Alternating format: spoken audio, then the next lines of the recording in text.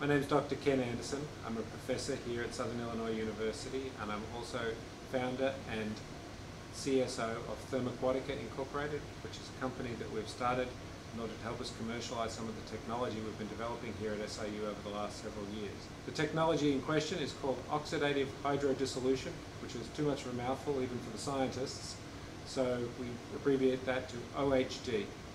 OHD is a very simple process that allows us to convert solid organic materials like coal into liquid products that are useful for making polymers like plastics and fuels.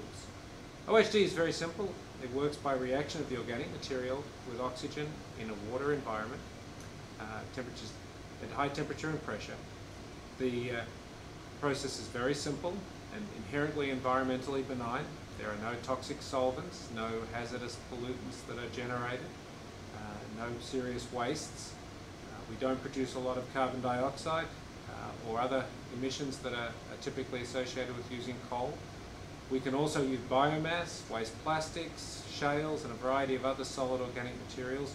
All of them are converted to low molecular weight products that are useful for the petrochemical industry and for other purposes as well. Most people don't realize that they spend their lives draped in petroleum, in crude oil. The clothes you wear, the carpet you work on, the plastic bottles that you buy your soda in and so forth, all start off as petroleum. The way the petroleum industry converts crude oil into useful products for you is simply to take the crude oil, to separate it into a variety of simpler products, and then to convert those products into chemical feedstocks. So you start with petroleum, you fractionate it into smaller materials and simpler materials, and then you convert those into plastics. We take an alternative approach. We start with a material like coal or waste biomass, something like that, and we will functionalize that material and then fractionate it. So we take an alternative approach, whereas the petroleum industry will fractionate and functionalize, we tend to functionalize, then fractionate. And that allows us to produce the same types of products that the petroleum industry has traditionally produced to make plastics from, starting with a variety of other materials and using a more benign and simpler approach.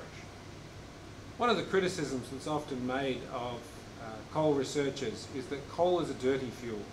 Well, there's nothing inherently dirty about coal. What's dirty about coal is the way we use it.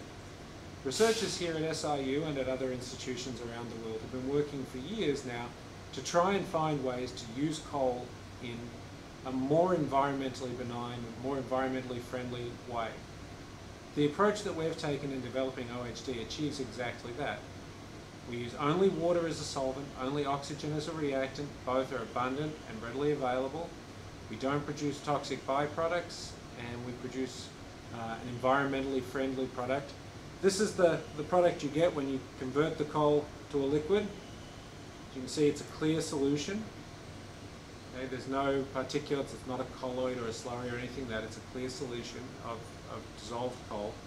And that material is very biologically active, meaning algae, fungi, bacteria and so forth will grow in this solution very readily. It's not toxic at all to any of those types of organisms. So if it were to accidentally escape into the environment, it's not going to be the kind of long-term pollution problem that you typically have associated with releases of petroleum or other coal byproducts into the environment. It's unusual for academic professors like myself to start companies. But here at SIU, this is one of the things we've been strongly encouraging over the last few years, is to help bridge the gap between the research that we do here in academia and moving that research out into the marketplace where it can generate jobs, generate wealth, generate income for the government and for individuals. That gap between innovation in the lab and application in the real world is sometimes referred to as the valley of death. And there are a lot of good ideas that die in the valley of death. OHD is one that we've been working very intensely towards getting across that gap. Thermaquatica was started to help us achieve that. Thermaquatica was established about 1.5 years ago now. We have established some funding. We're building a pilot plant to scale up this process and to move it out of the academic world into the real world where it can benefit people and benefit communities.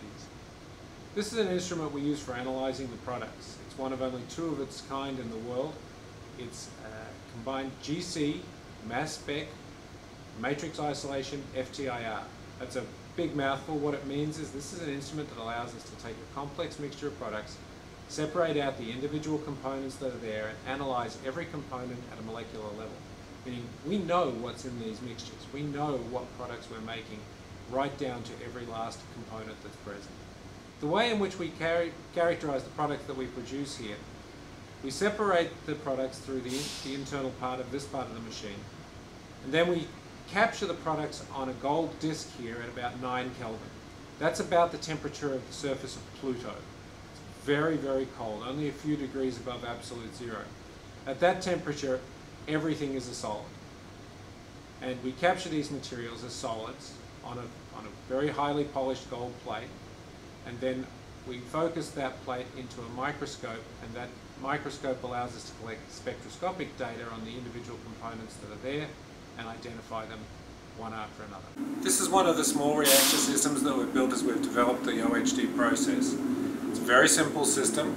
On this side we simply have a pump that delivers coal in the form of a slurry and water. Over here we have a pump that delivers more water with dissolved oxygen in it. Both of those feeds go through a heater block to bring those fluids up to the reaction temperature that we need for a particular experiment. The 2 fluids are combined here in the reactor body. As you can see, the reactor body is quite small and simple. The product comes out of this reactor, goes through this device here, which is just a chiller that removes some of the temperature just by cooling it down, and then we collect the product out over here, which is the converted coal and liquefied material.